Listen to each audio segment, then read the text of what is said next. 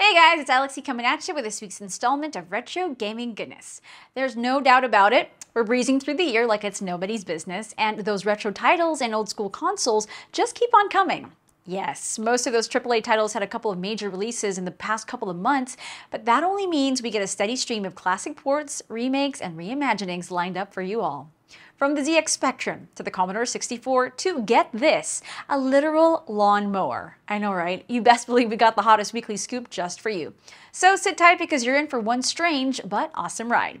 But before that, make sure to like and subscribe so you'll always be up to date with the latest retro news. Click that bell icon so you'll know exactly when our news goes live. Let's go!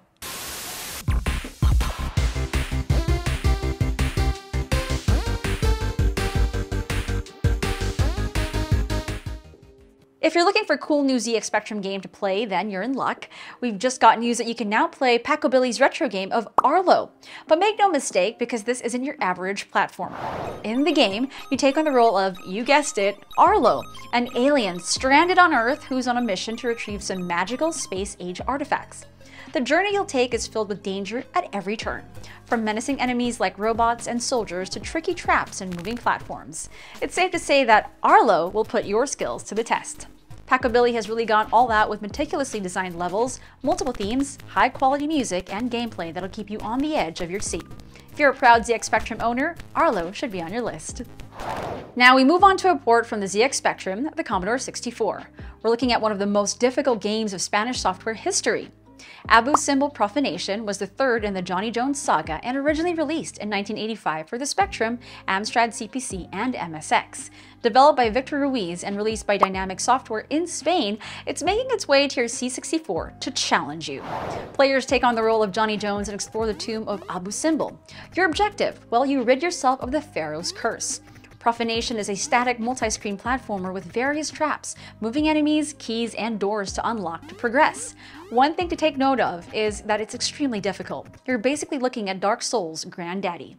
Worry not, for if you play the game in emulation, you can use a quick save and load feature or take advantage of the Infinite Lives training modes in the Laxity version released way back in 2018. It's a nice loophole, but come on, where's the challenge in that? So if you're up to the challenge, and if you dare, pick up Simbel Profanation right now. So about that thing we mentioned a while ago, about the lawnmowers, yeah, we weren't joking. Yes, we talked a whole lot about Doom and Doom-likes on this channel, but nothing can prepare you for Doom on a robotic Husqvarna Lawnmower. Not the console you quite expected, huh?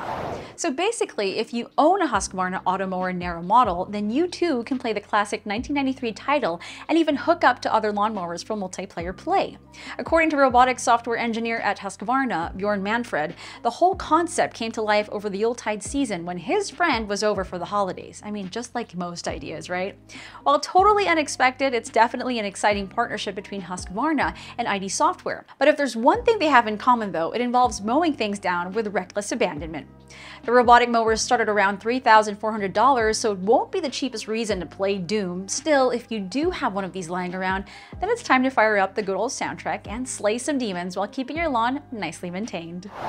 And there you have it, another week of sweet retro gaming goodness. If you have suggestions for any news to cover, or if we missed anything, let us know down below. As always, don't forget to like the video so YouTube's algorithm shows us some love. Again, I'm Alexi. I'll catch you all again next time.